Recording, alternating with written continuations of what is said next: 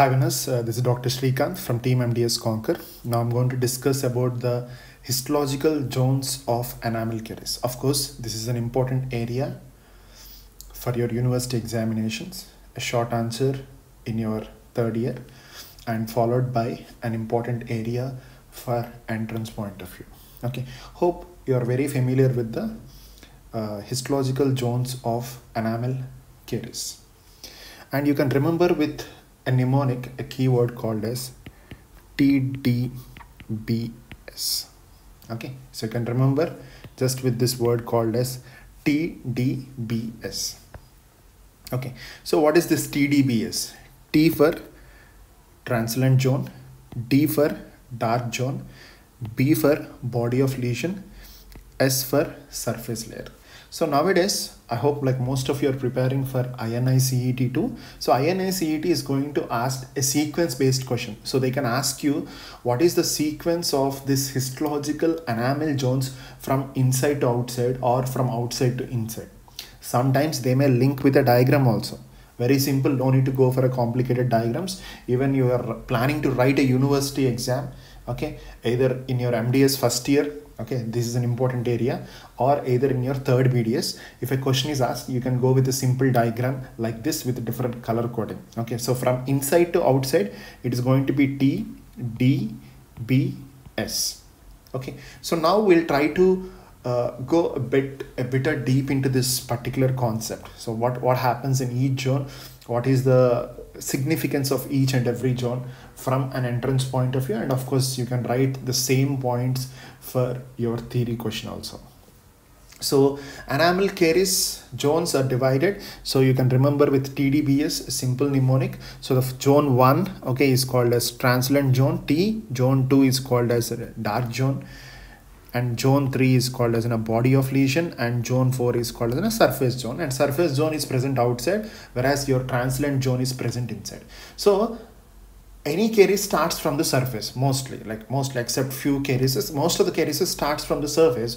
So surface is always present, whereas the deepest layer may be absent in some types of histological slides. That's what the point 1 says. Okay, not always present. And of course, as it is the deepest zone, it is going to be the advanced front, means it is the one which is going to guide it. It is something like an engine to the train. It is something like an engine to the occurrence of a dental caries. And of course, it is the deepest of all the zones because it is present in the lower part. And transiency is because of the pores or the spaces with a volume size of 1%. Do remember, this is a volume size of 1% is seen in the case of transient zone, whereas a normal dentin has a pore size or a pore volume size of only 0.1%. Means this zone has 10 times more pore size. Right. So the second zone is called as dark zone. Dark zone is always called as positive zone. Okay, it is called as positive zone. It is usually present, and it is basically due to the reduction of the minerals per unit volume, because basically demineralization occurs here. Okay, so caries is nothing but a shift of this demineralization cycle towards the demineralization side. That is the reason why the caries occurs. And if you see the pore size is 2 to 4%. And if you see, like if you talk about the rapid advancing caries, it will be narrow in the rapid advancing caries, this zone, and it will be wider in the slow advancing caries. When a slow caries is slow, it is wider. Caries is rapidly progressing caries, it will be narrow. And coming to the third zone, that is called as body of the lesion. Body of the lesion is present superficial to the dark zone, and it will be deep to the surface zone. It will be deep to the surface zone, and it will be superficial to that of the dark zone. And if you take here, there is a large portion of demineralization when you compared with the dark zone. When you compared with the dark zone, the portion of demineralization will be high. And if you see the pore size or the pore volume also, the pore volume also is very, very high in the case of body of the lesion.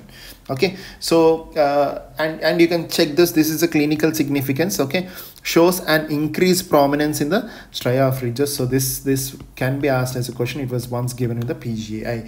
Okay, so shows increasing in the prominence of stria of ridges is seen in the which of the histological zone of enamel caries is a question asked. The answer is zone 3, that is the body of lesion. And coming to the last zone, that is called as surface zone, which is the outermost zone.